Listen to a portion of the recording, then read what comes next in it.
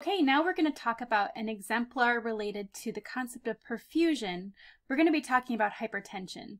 Now, the slides on the video will not have the page numbers attached, but the page numbers will be on the slides that are located on Blackboard. So head over there and follow along as you go. Grab your textbook, your notes, and here we go. So hypertension is an incredibly common condition in the United States, with over 78 million patients having hypertension. Unfortunately, not all of them even know they have it. Only about 87% are aware that they have it, and 75% are on blood pressure medications, but only 50% of those are well controlled, which means there's a lot of patients out there with uncontrolled hypertension. In addition, 70 million more Americans have pre-hypertension, which is a warning sign that it's going to get worse if it doesn't change. We'll talk about that as we go.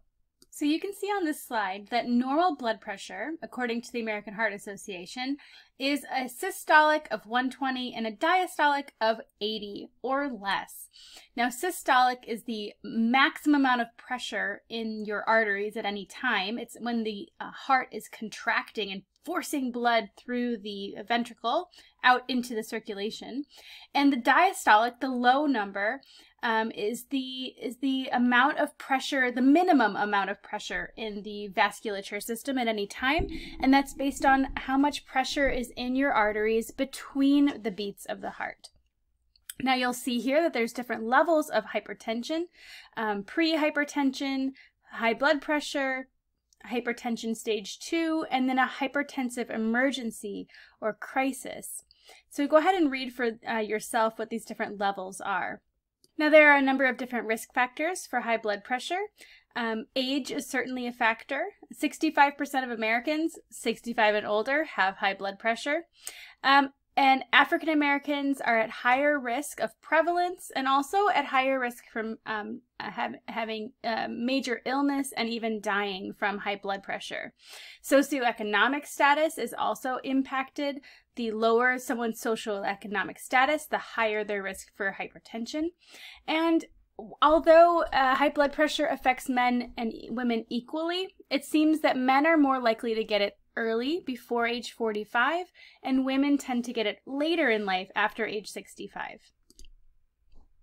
Now, I want to get into the pathophysiology of high blood pressure. In other words, what causes high blood pressure? So in order to really understand that, we've got to talk about a few terms first.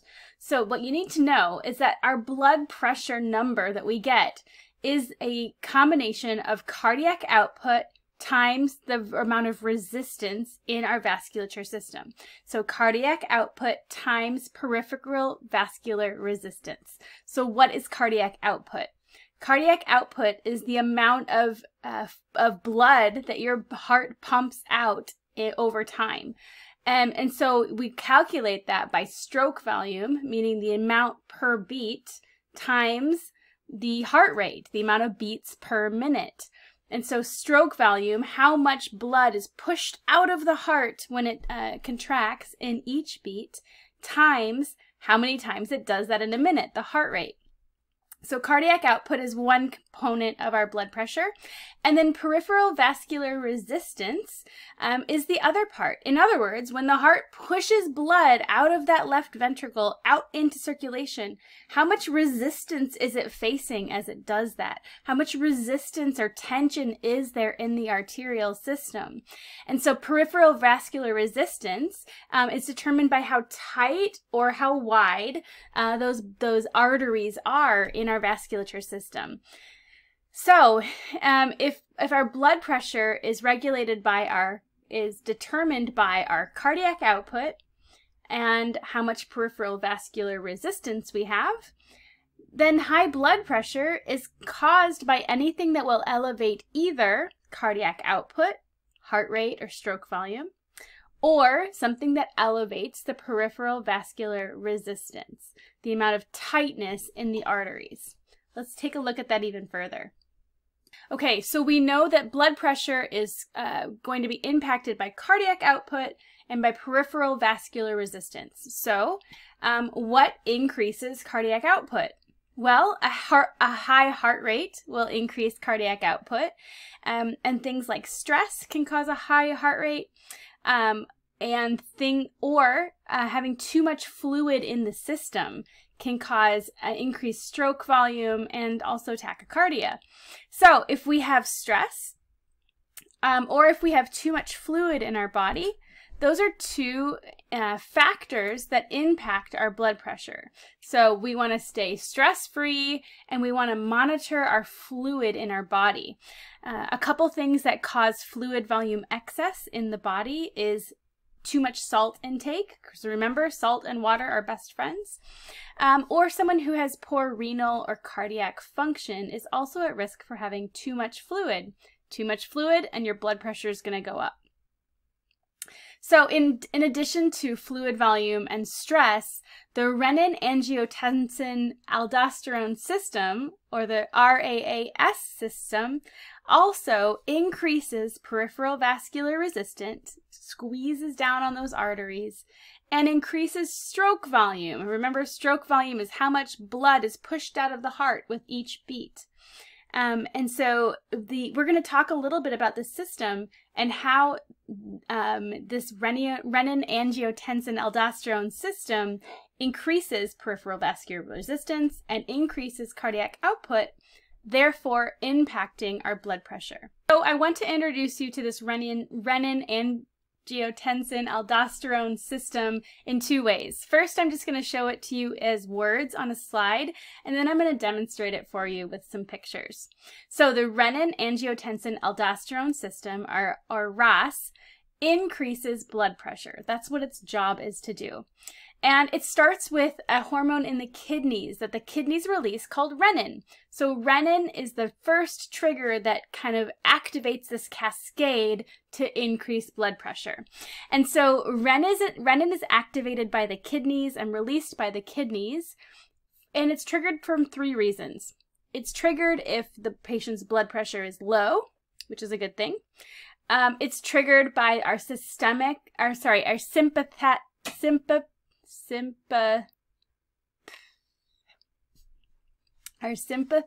nervous system, there we go, like from stress or from a low salt diet. So if we have low blood pressure or low salt, or if our sympathetic nervous system is triggered, renin will be released by the kidneys. And so when renin is released, it activates other hormones in the body to raise blood pressure. Specifically, it activates angiotensin II. It triggers the adrenal glands to release aldosterone, and it triggers the pituitary gland in the brain to release ADH, antidiuretic hormone. And all of these cascading hormones cause increased blood pressure. How? It causes the blood vessels to vasoconstrict, to squeeze down. So smaller tube with the same amount of fluid running through it is going to increase the pressure. And it also tells the kidneys to hold on to water and to not diurese as much water. So we increase the amount of fluid in the vascular system, and we squeeze down on the pipes and make them smaller. And those two things together are able to increase someone's blood pressure. Now, if you are being chased by a lion and you're fighting for your life, then having this reaction from the RAAS system is great. It's going to vasoconstrict your blood vessels, tell your kidneys to hang on to water, and give you the needed boost you need in that fight and flight kind of situation. But sometimes this whole raising the blood pressure system can get us in trouble, and that's what happens with hypertension. I'm going to show you one more way to look at this pathophysiology, so let's take a look now. Okay, so I want to show you this renin-angiotensin-aldosterone system through a diagram of how these hormones work. So remember, renin is produced by the kidneys for one of three reasons.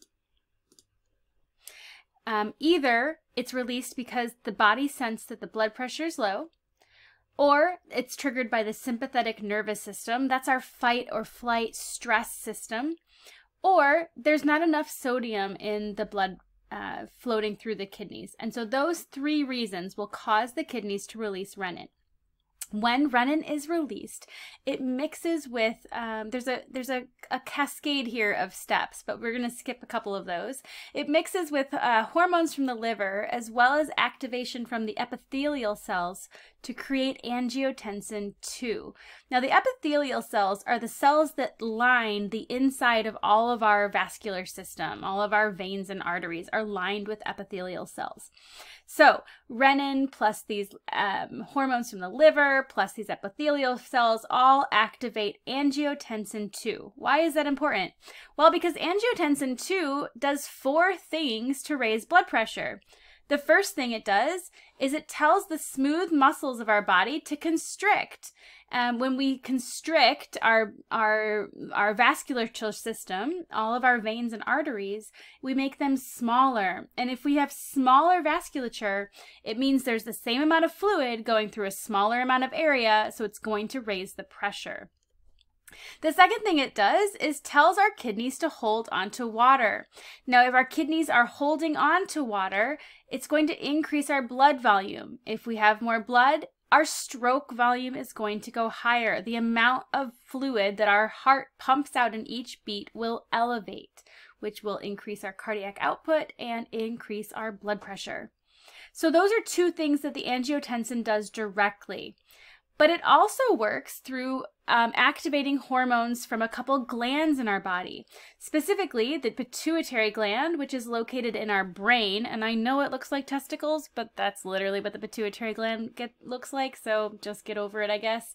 And so the pituitary gland is activated to release antidiuretic hormone, ADH, and ADH does both of the same things that angiotensin does. So we're doubling down. It tells the veins and arteries to constrict, increasing the peripheral vascular resistance, and it tells the kidneys to continue to hold on to water.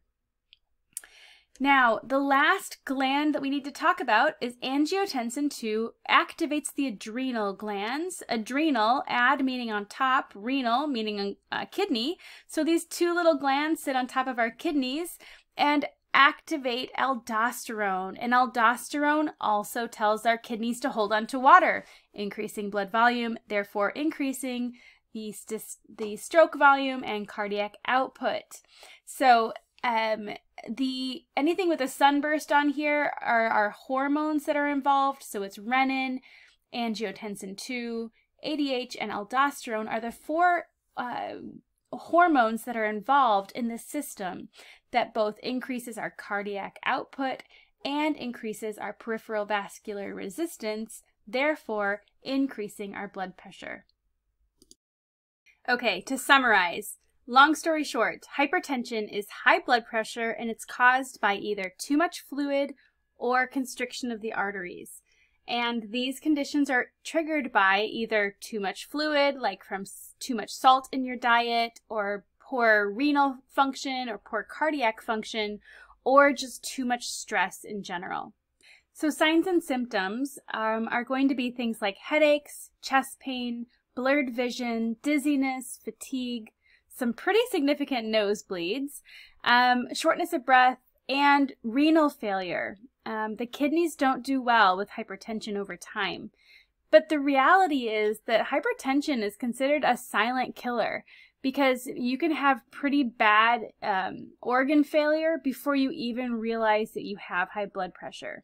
So these signs and symptoms are pretty late stage symptoms. Typically, patients with mild to moderate high blood pressure don't feel anything. They don't know that they have it. Now, diagnosis of high blood pressure requires high blood pressure readings at least 2 office visits. And then patients will be diagnosed with either pre-hypertension, stage 1, stage 2, or hopefully not hypertensive crisis. But it takes at least 2 office visits to really diagnose someone with hypertension. So how are we going to treat them? Well, the first thing we're going to encourage is lifestyle modifications.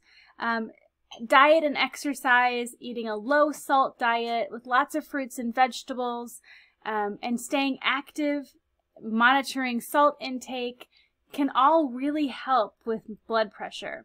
And if someone's just mildly elevated, like a systolic blood pressure of 120 to 129, that may be enough, and that's typically where we start.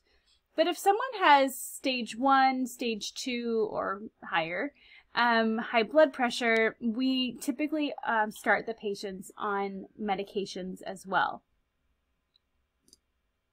So let's talk a little bit about the medications that are indicated for high blood pressure.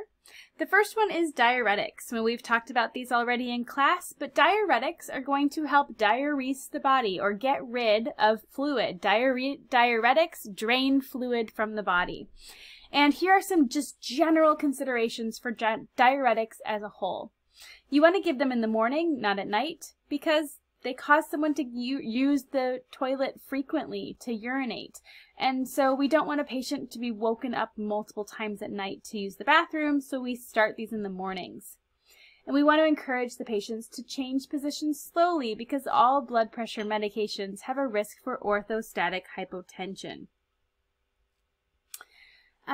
Patients should weigh themselves daily and report any weight gain of 2 to 3 pounds in a single day. And patients on diuretics are prone to sunburn, so encourage them to use sunscreen. If we're trying to get rid of water, remember water and salt are best friends, so we need to decrease sodium so that we don't overdo it on the water. So patients on diuretics should definitely be on a low salt diet. Now, in terms of administration, here are some things we need to consider. If we push IV diuretics too quickly, the patients can get hypotensive, and they can also have ototoxicity, loss of hearing. So we push it slowly as indicated. Also, if we give too much of it, meaning if they're on it for a long time, patients risk nephrotoxicity, damage to their kidneys, as well as hypokalemia, low potassium. So we're going to study and learn about specific hypertensive medications in class, but for now I wanted to talk about some general considerations when we're thinking about hypertensive medications. You never want a patient to stop them abruptly, never have them double up on a missed dose. Any of these things can drop their pressure too significantly. All blood pressure medications can cause erectile dysfunction, and something patients should be aware of. And our priority teaching is regarding safety. Specifically, patients can have orthostatic hypotension if they're on a blood pressure medication. So they need to learn to change positions slowly so they don't get dizzy and drop their pressure. Now, in terms of administering antihypertensives, if their blood pressure is less than 90/60, or if their heart rate is less than 60, we're going to hold these blood pressure medications because they lower blood pressure and can lower their heart rate. So that's kind of the key number there. 90/60 or less than 60, don't give that dose, hold the dose, and reconsider later. Now, in terms of other management that we can do, of course, lifestyle management is going to be really key for managing hypertension. So encouraging the patients to get to a healthy weight with a normal BMI and a normal waist circumference studies have proven that decreases high blood pressure. We want to encourage a low salt, healthy diet full of fruits and vegetables, low fat dairy, lots of fiber. We want to encourage people to not over-consume alcohol. High levels of alcohol consumption are correlated to hypertension. We want to encourage patients to engage in regular exercise, which lowers blood pressure, and to reduce stress, meaning cut out too much things that are going on in their life or engage in activities like meditation and yoga to engage the parasympathetic nervous system and to decrease blood pressure. So when patients have complications related to hypertension, it's because of hypertension over a period of time. Over time, hypertension damages organs. We're going to see the heart become enlarged, cardiomyopathy, and an enlarged heart is not good at pumping fluid. We can see kidney failure and strokes and heart attacks. and hypertensive crisis. And again, high blood pressure is considered to be the silent killer. And so we want to encourage patients to maintain good blood pressure, even if they don't notice any signs and symptoms from their blood pressure, because there are really significant risks when blood pressure is left unchecked and untreated for a long time. And as always, let's go ahead and go through the nursing process as it pertains to hypertension. So in the nursing process, in terms of assessment, there are typically no symptoms until the disease is advanced, which is why it's important that we're regularly screening our patients for high blood pressure and having conversations with them. Now, in terms of nursing diagnoses, the problems that we can identify, patients with high blood pressure are at risk for ineffective therapeutic regimen management. In other words, they may not do the diet and the exercise and take their medications as they're supposed to and have some non-compliance. They're also at risk over time for something like decreased cardiac output because their heart muscle becomes big and boggy and not effective at pumping if it becomes enlarged. So what are some nursing assessments that we're going to make? So any patient who has hypertension, we know that they've got an underlying perfusion issue. So we're going to do a good perfusion assessment for them. We're going to check their neurofunction to make sure they're awake, alert, and oriented. We're going to check their vital signs, including blood pressure and heart rate. We're going to have them do regular eye checks to make sure that their vision isn't being affected. We're going to listen for bruits, putting our stethoscope on their carotid arteries specifically, and listening. We should not hear any whooshing sounds. That means that there's a lot of plaque buildup and narrowing of the arteries there. We're going to palpate for edema and palpate their normal pulses, assessing for the quality of their pulses, looking for labs, specifically looking at kidney labs, the creatinine, the BUN, the glomerular filtration rate, which is GFR. When we start seeing those become abnormal, it shows that the kidneys are not handling the high blood pressure and are starting to have some renal failure. And then finally, we're going to look at their BMI and waist circumference. We want patients to maintain a healthy weight and have a normal size waist because when either of those are elevated, it increases risk for hypertension, and patients are going to have a harder time controlling their blood pressure if they're not controlling their weight. All right, now in terms of interventions, it's always actions to take, assessments to make, and teaching to do. So in terms of actions to take, we're going to administer medications as ordered, and we're going to encourage patients to have that DASH diet, that low salt diet with lots of fruits and vegetables, and encourage them to be exercising as well. Now, in terms of teaching, again, this is a chronic condition that needs to be managed over time. So we need to teach our patients to adhere to their medications. We need to teach them how to adhere to lifestyle changes and adapt those to things that are going to work for them. Teach them to monitor their blood pressure at home and to look for those signs and symptoms of complications and know when they need to seek care. Finally, how do we evaluate? How do we know that we have a good outcome for these patients with high blood pressure? Well, a patient who is being managed for hypertension, if they're managed well and they're doing their diet and exercise and monitoring their sodium intake, they should have increased energy and they should have an absence of a headache. They shouldn't have any blurred vision or dizziness. Those are all types of things we want to see over time for these patients. And that's going to wrap it up for our chat about hypertension. We'll be covering this more in class. Thank you so much for listening and have a great evening. See ya.